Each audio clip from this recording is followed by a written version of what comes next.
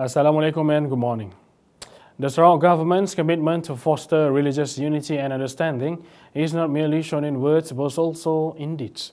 In his Christmas message, Chief Minister Dr. Zohari Joping said Sarawak has set up the Unit for Other Religions or UNIFOR to assist non-Muslims to build or carry out repairs on their houses of worship. This year, he added 20 million ringgit was allocated to UNIFOR, which he believes many have benefited from the initiative. The state government, through the Unit for Other Religions or UNIFOR, have been formed to assist our friends who are not Muslims to build or carry out repairs to their houses of worship. This year, 20 million ringgit was allocated to UNIFOR, and I believe many have benefited from this initiative, which you may not find in other states. Next year, the approved allocation is 30 million ringgit.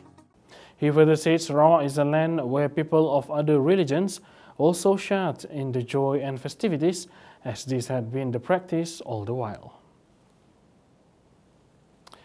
Prime Minister Tun Dr. Mahathir Mohamad disclosed that celebrating each other's festivities is a manifestation of the inclusiveness of Malaysian cultures that have been marked over the years. In his Christmas message, he noted that Malaysia was a peaceful country where people from all races and religions would come together to celebrate holiday festivities of fellow Malaysians. It is a manifestation of the inclusiveness of Malaysian cultures that has been celebrated over the years. I hope this mutual regard will continue and be passed on to the younger generation.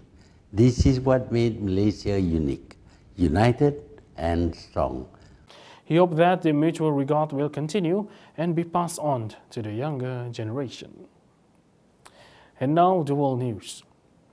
Body bags were laid out along the shattered coastline as Indonesian authorities step up efforts to collect the dead and save the injured in the aftermath of a tsunami that was apparently triggered by a volcanic eruption.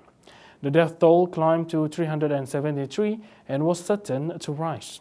More than 1,400 people were injured and at least 128 were missing after the killer waves slammed into western Java and southern Sumatra without warning, smashing homes to pieces and sweeping locals and tourists into the sea.